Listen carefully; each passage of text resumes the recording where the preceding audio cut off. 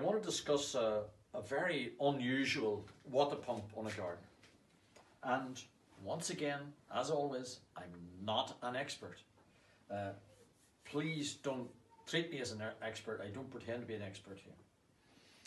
So I've just never seen a pump like this before. This came off really quite an old Gardner 6LW. I don't have the year to hand, but it's well back, could be back maybe Second World War that time. And this engine was directly cooled.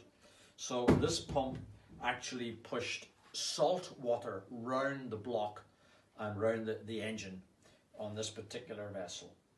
This, you'll be very familiar with, is your ordinary conventional Gardner water pump. This cooler pump had the same input shaft. You'll see that square is the same as that square. And it broke off, probably because the pump in here developed a fault. And they're meant to do this. They're meant to break off so as to protect the mechanism that's actually driving the pump. I hope that's clear.